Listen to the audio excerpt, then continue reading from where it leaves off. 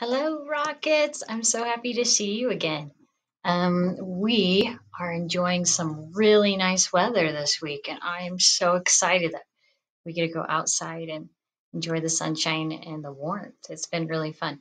I've been able to go out and work out in my yard and garden and start getting it prepared for planting season. And so that's been really fun, and I've really enjoyed doing that.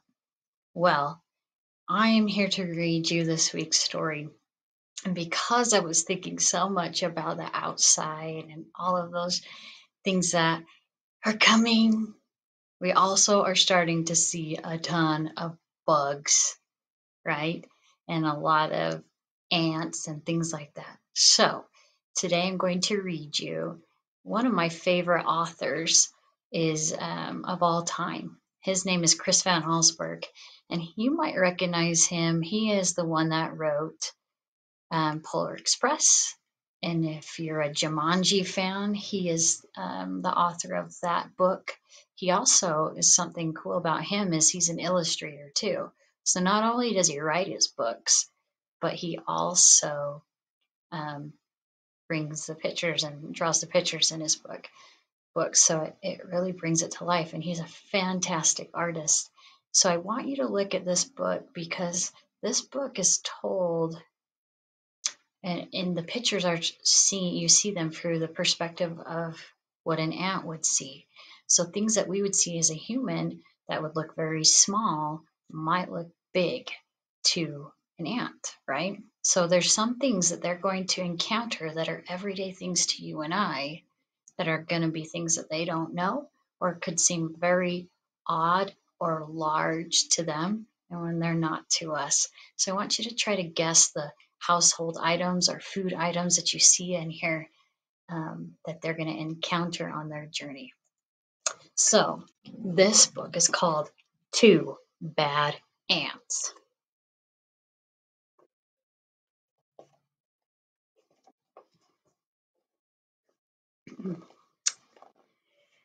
The news traveled swiftly through the tunnels of the ant world.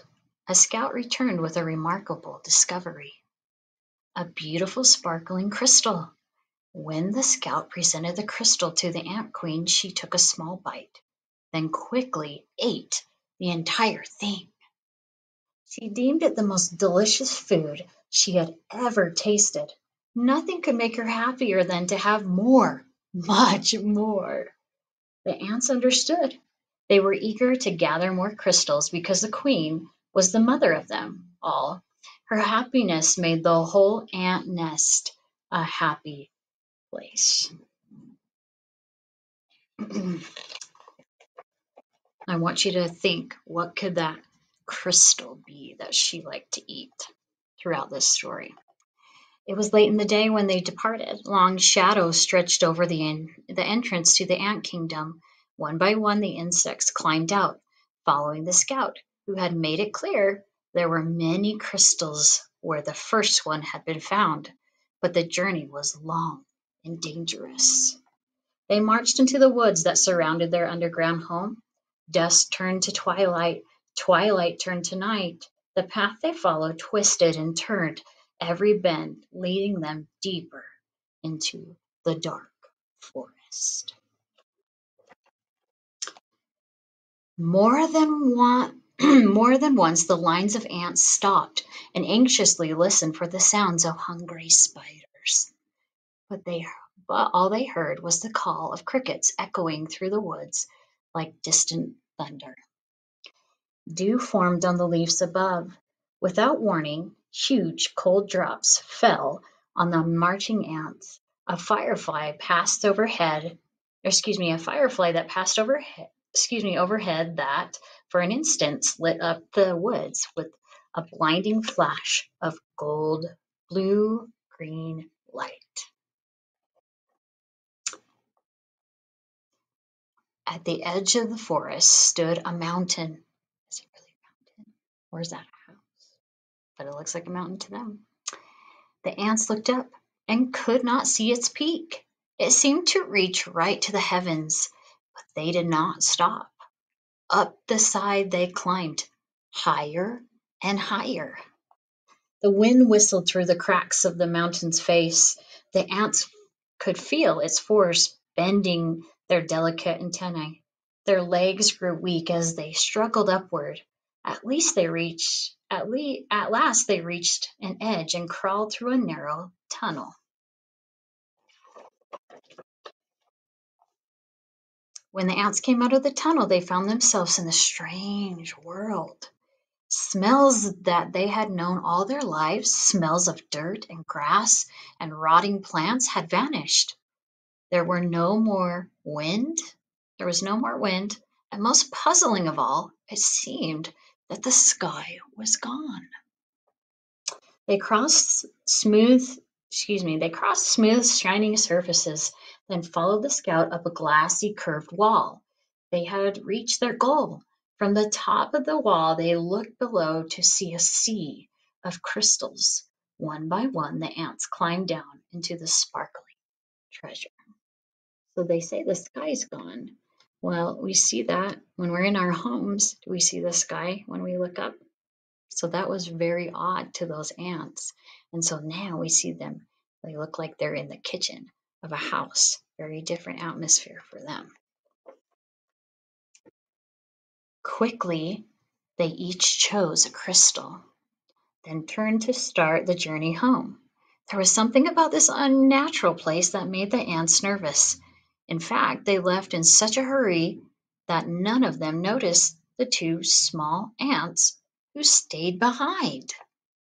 So do you see what this is right here? This gives us an idea of what those small crystals might be. And so it gives us a jar that they're in. So I want you to think, what could those crystals be that you would find in a kitchen? Why go back? One asked the other. This place may not feel like home, but look at all these crystals. You're right, said the other. We can stay here and eat this tasty treasure every day forever.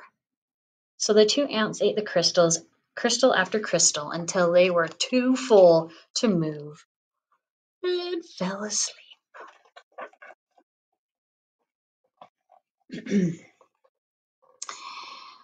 Daylight came. The sleeping ants were unaware of changes taking place in their newfound home. A giant silver spoon hovered above them and plunged deep into the crystals. It shoveled up both ants and crystals and carried them high into the air. Have you figured out what the crystals are? There's a spoon dipping into it.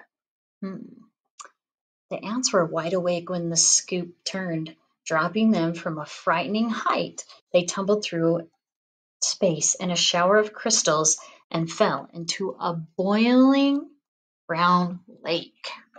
So I want you to think. This right here is from the ant's perspective. Okay, so something that we find in our kitchen, I hope you figured it out by now. The crystals are sugar. So they're eating sugar. Now we put sugar into something that's hot and brown. Most people put their sugar into coffee in the morning. So this is the perspective of the ant in a cup of coffee. The giant scoop swirled violently back and forth. Crushing waves fell over the ants. They paddled hard to keep their tiny heads above water, but the scoop kept spinning the hot brown liquid. Around and around it went, creating a whirlpool that sucked the ants deeper and deeper. They both held their breath and finally bobbed to the surface, gasping for air and spitting mouthfuls of the terrible, bitter water. I love this picture. It's kind of fun, huh? Then the lake tilted and began to empty into a cave.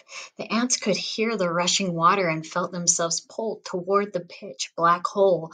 Suddenly the cave disappeared and the lake became calm. The ants swam to the shore and found that the lake had steep sides. They turned down the walls and held back the lake, hurried down the walls and held back the lake. The frightened insects looked for a place to hide, worried that the giant scoop might have shoveled them up again. Close by, they found a huge round disc with holes that could neatly hide them. So here's the round disc. You think of something else that we eat at breakfast, that would be like that. And you can see it. It's bread with the holes in it. But as soon as they climbed inside, their hiding place was lifted, tilted, and lowered into a dark space. When the ants climbed out of the holes, they were surrounded by a strange red glow. It seemed to them that every second the temperature was rising. It soon became so unbearably hot that they thought they would soon be cooked.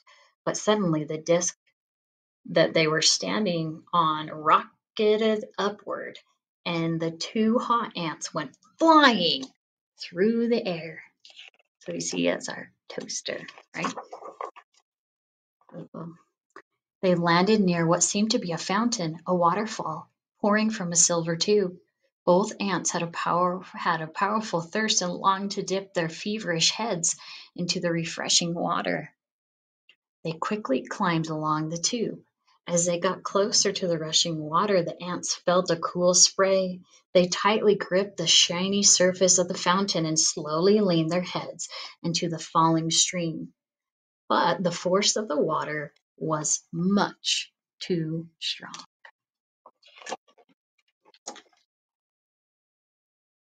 The tiny insects were pulled off the foundation and plunged down into a wet, dark chamber.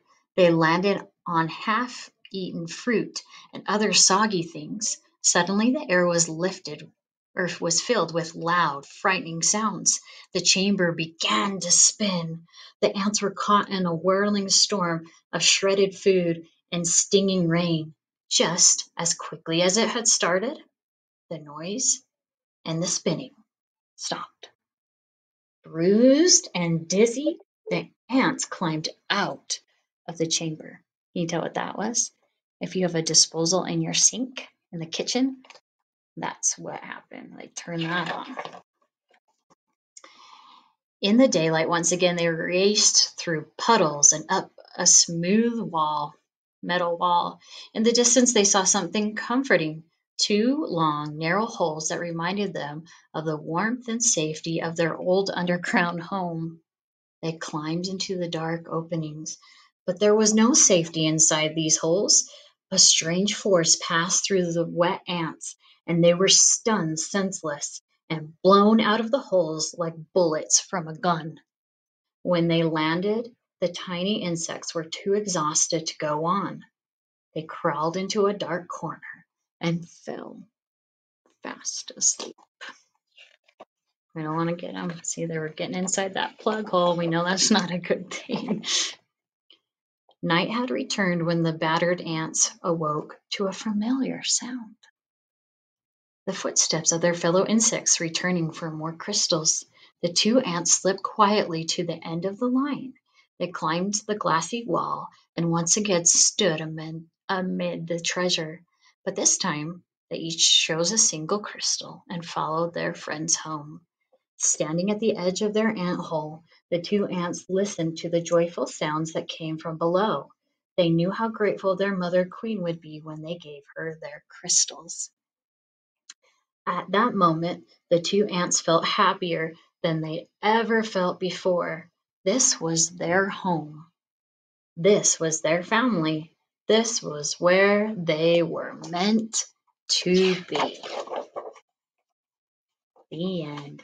So, it's kind of interesting to look at that and hear this book from an ant's perspective. And it's kind of fun. One of my favorite books. And so I've already seen a ton of ants outside. So it kind of reminded me of this book and I wanted to read it to you. So I hope you have another fantastic week. Rockets, go out and play. It's supposed to be 80 degrees today. So it'll be nice and toasty and go ride your bikes or go for a walk with your dog or something fun. And I also really enjoyed seeing you last week at the parade. That was fun and made me smile. I hope you have a wonderful week. We'll see you next week. Bye-bye.